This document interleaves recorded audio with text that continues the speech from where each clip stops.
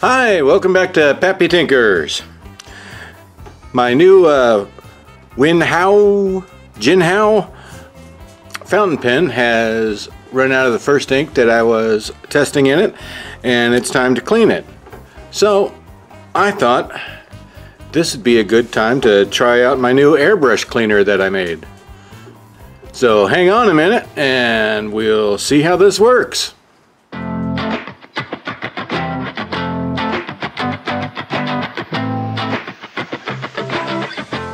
I'm glad you stuck around for all that. So let's just get straight to business.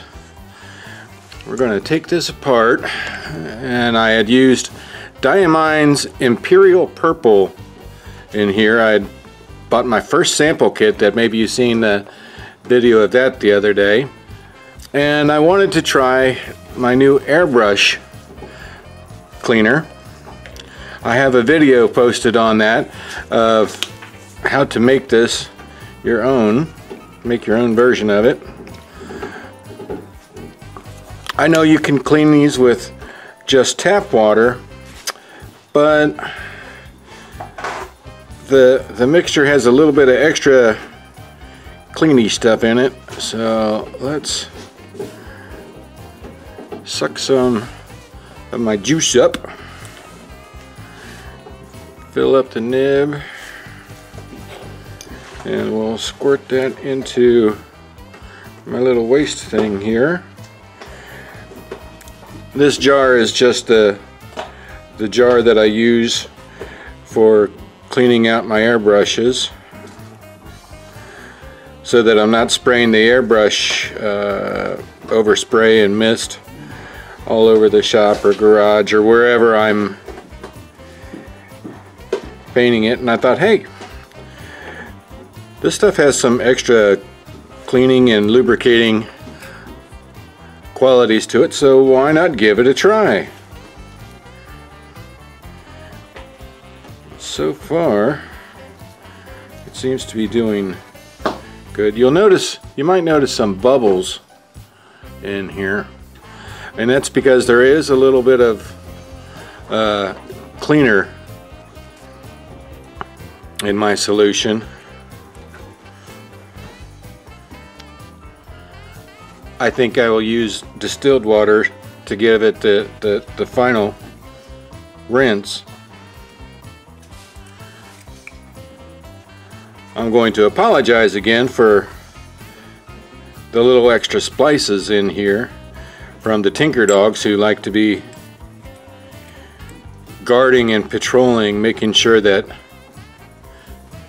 the squirrels and the Bigfoots and anybody driving by doesn't kidnap old Pappy Tinkers. But so far that hasn't happened yet.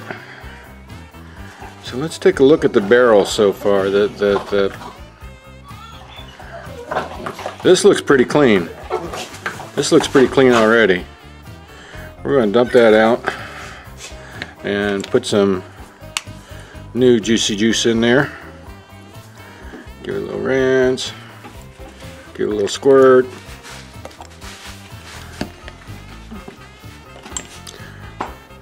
And we'll suck some more up. Nice and clean. I don't notice any purple in there. That's good.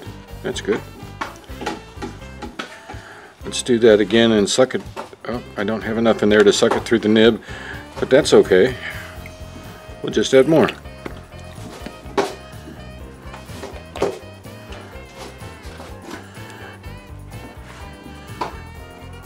I probably should be doing this over something that's got a lip on it, so that nib doesn't fall all the way out. See, I don't know if you can see it through here, but there's still some purple coming through the nib, so we'll run some clean through it a few more times just to get it all the way cleaned out.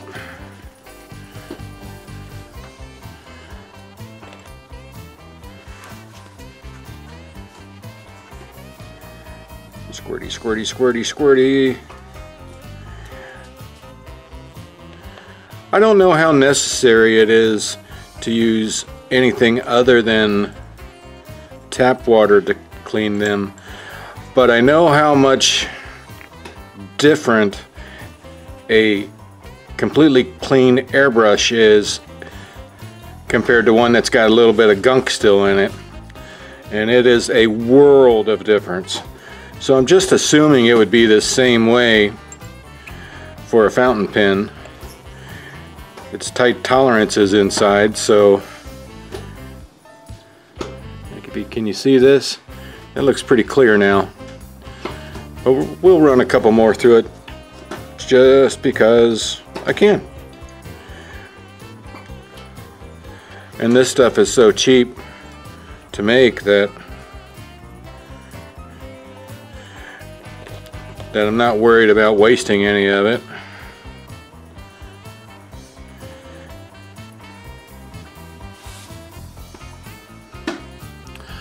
I have used this solution to soak an old dried up nib and feed tip in, and it seemed to break it down pretty well. So I figured, well, why not try it with just something that's getting a regular cleaning. This will be my last batch through that, and let's suck up some more and see if how clean it is this time. Oh, that looks pretty good. That looks pretty clear. And getting in there, cleaned anything. I don't see any residue of purple in there. So we'll go ahead and squirt this out one last time.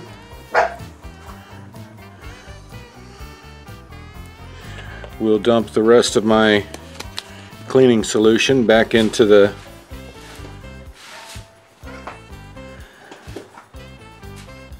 bottle here.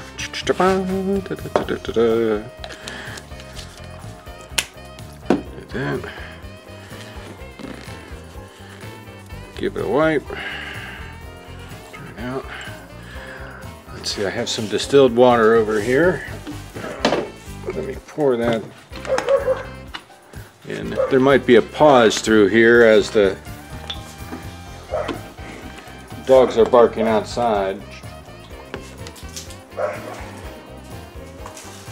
Okay, this is just distilled water that I used to make my airbrush cleaning solution with.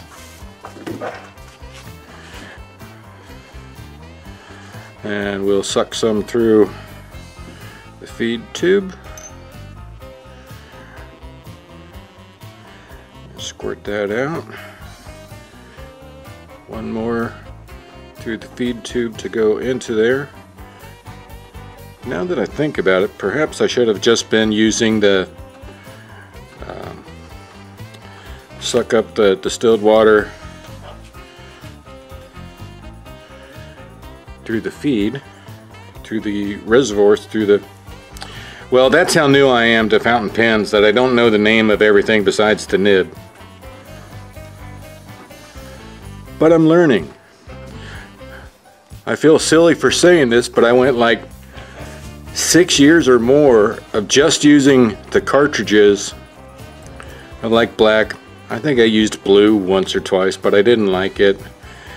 Things that I bought from Hobby Lobby.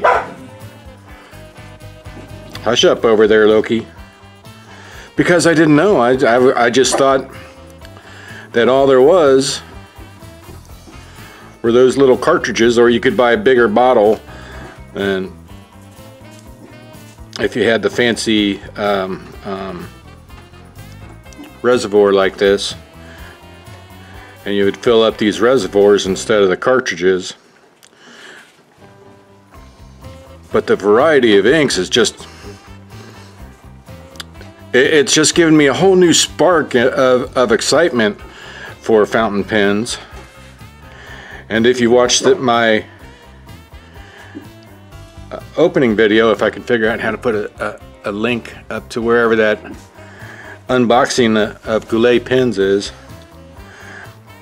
to look at all those colors and go, oh wow, yeah, cool. I still haven't got to try them out, and I hope to make a video of that also. And I found that putting a little couple drops of ink in the reservoir like this, then writing for a couple days, that's a very long process to get it to go. To write some testing out. Speaking of writing, let's just bring a piece of paper over here. See if we got some water flowing down. Oh, yes, we do. And I see no color in there, so that's good. We'll give this, we'll dump out the rest of this water in here, distilled water. And we'll call this clean. So, this appears to work very well. Good. I am going to post a link at the end of this to my recipe for the airbrush cleaning solution, and if you wish, you can watch that.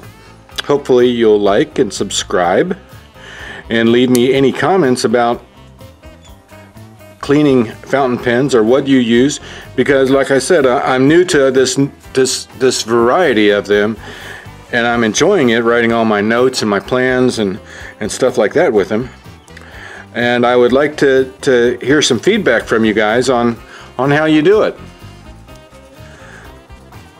So, thank you again for tuning in, and we'll see you next time on Pappy Tinkers.